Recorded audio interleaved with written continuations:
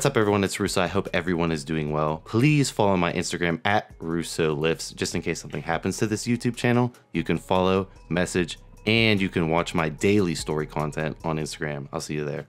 What is up, everyone? It's Russo. I hope everyone is doing well. Here with my coach, Alek Mitrevski, at Alek Mitrevski on Instagram, and we are going to be clapping back at the comments section. So me and Alek have been chirping everyone on the podcast, so be sure to follow Blunt Biohacking Podcast. We are going to shoot another episode tomorrow, but I wanted to go into why Alek has me stacking nandrolone phenylpropionate, NPP, or you could use DECA, whichever one, with equipoise. You know, I read the comments. People are mad that I'm not doing a gram of test with my NPP. And people are mad that I'm stacking EQ with NPP, which on paper are two of the most horrible steroids on the heart. And that's not synergistic in everyone's mind. I've honestly had the opposite impact on my blood pressure. So I'm going to bring on my blood pressure tracking here, which I am going to get more accurate as I go on. I've been kind of lazy with it, but I did have a good track on it. So you can see that my blood pressure started out 146/91, and it was a little bit higher before I started tracking it. That was with the NPP only, right? I put in an order for EQ, and I was waiting for the EQ to come in. And now you can see that I'm down to 227.4 pounds in the morning after a shit. So this is one of my lowest weigh-ins so far, with my only other one being 227.2. And as you can see, my blood pressure is 131/76, going down since starting at like 150/90 something. So Alek, why is this synergy between EQ and NPP helping me out in this blood pressure? So the number one problem with androgens and blood pressure is sheer activation of the raw system, the renin-angiotensin-aldosterone. And that's basically directly correlated with water retention. So we know that nandrolone is fairly water intensive, so it has a great impact on the raw system. And boldenone, on the other hand, both because of its anti-estrogenic properties, but also independently of that, it reduces water retention in the body and it hardens up the physique, which you see obviously in both in your appearance. And I was like real watery, natural looking, high blood pressure. Like mentally, I could feel that pressure. That blood pressure is making me uneasy. Added in the EQ, and if you check my current Instagram updates, it's like night and day. And I realistically only lost like 6 pounds. So people have night and day different. Yeah, people have been commenting on, how you look, basically just, looking at your face even. Right. So they're commenting on, they've been doing that for a while now. So that's hugely just mitigating water retention. So that's why, boldenone and nandrolone, they go hand in hand greatly together. That's a big reason why I didn't have your testosterone high, because if you had like high testosterone, your estrogen would have been sky high. And also in conjunction with the nandrolone, since it's a progestin, it would have, both impacted prolactin and caused a plethora of side effects and very bad, water retention. I would get DECA for everyone. I'd have to fucking take an anti-prolactin B6. I'd be having sex, all of a sudden go soft if we had that testosterone at a gram. Not to mention, the blood pressure, the DHT acne, the extra hair loss, everything in between. Exactly. So it's funny how these old school methods are just like, they won't go away. It's like they all honestly just want to see a gram of testosterone with this DECA or NPP, or Alek doesn't even know what he's talking about, even though he's pointing out medically why he's making the decisions he's making. It's funny you mentioned old school, because there's nothing more old school than nandrolone solo. Back in the 80s and 90s, they used nandrolone, most often even as a base.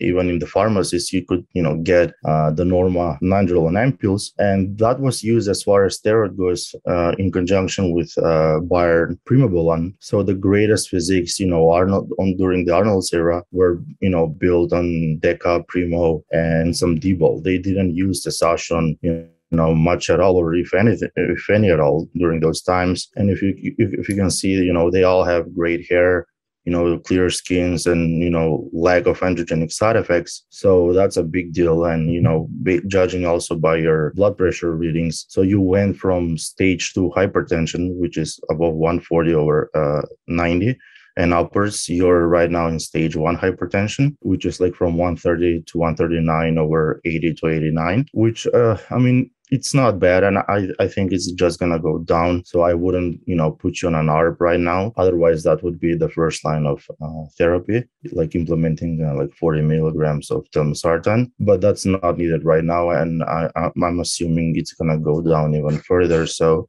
why bother implementing something we don't need? I mean, like, people really mad over it. Like, why do you think, let's just segue a little bit. Why are people still, like, when you read online, it's like 500 milligrams of testosterone is a small dose of testosterone. If you want to be big, you might as well just do a gram of testosterone and then add your androgen on top. The problem is that people are following cult philosophies. They read something and they just solely get that into their heart, and anything deviating from that is basically blasphemy. So that's the problem. People are getting very emotionally driven about things as stupid as cycling ideas. So that's a problem. And if you go against that, they're quick to jump the gun and even write nasty shit in the comments and things like that. And just not just about this. It's regarding challenging anything that's deviating from the general perspective, or even just theirs. They can be just bluntly wrong and be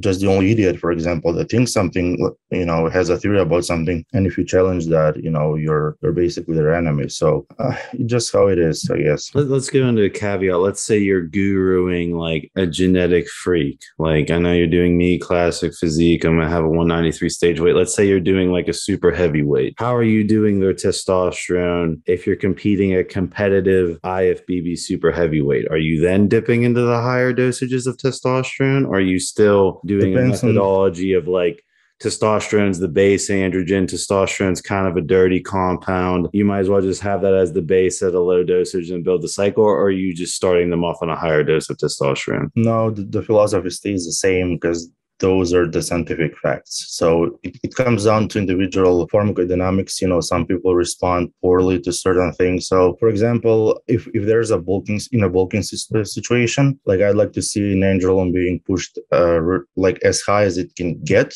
in regards to dosing wise, but relative to side effects. Like if you're getting being hypertensive and having like problems in other aspects, then I would pull back. But milligram per milligram, nandrolone is way more anabolic than testosterone. And why would you administrate something that's less anabolic in higher doses and more androgenic and just going to give you side effects? Right. So as and also the cliche saying goes, there's only so much room in the syringe. You want the most powerful fucking androgen in there that's the most selective or the most correlated to actually doing what you want to do. Exactly. So like androgens are great in two situations. One is where you want to dry out like pre-contest, because they do have effect, a visual effect in regards to promoting vascularity, hardness. That's also mediated partly through blood pressure increase. But like if you're looking for that androgenic look, then in those situations, driving trenbolone, masteron, things like that,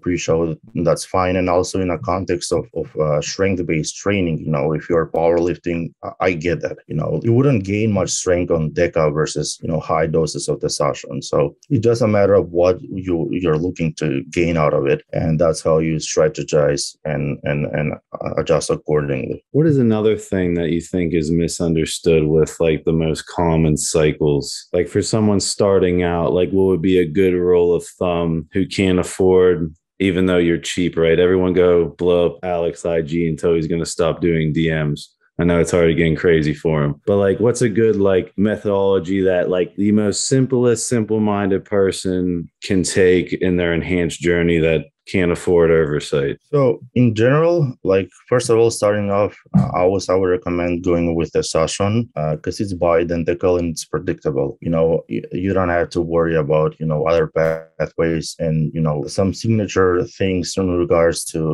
dopamine levels and the brain function that the nandrolones can cause.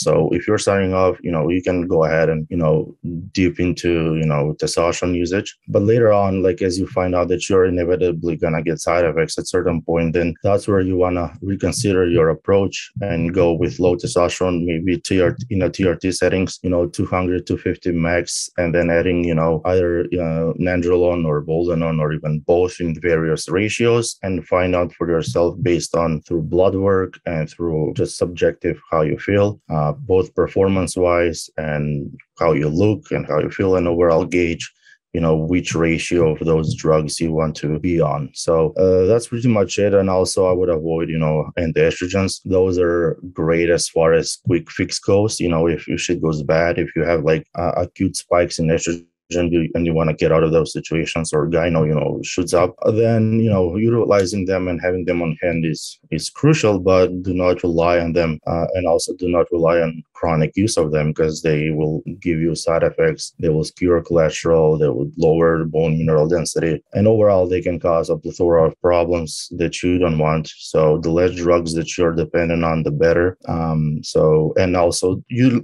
need less of those if you're lowering your overall aromatizing drugs. So again, that circles back to utilizing less testosterone and opting for other steroids.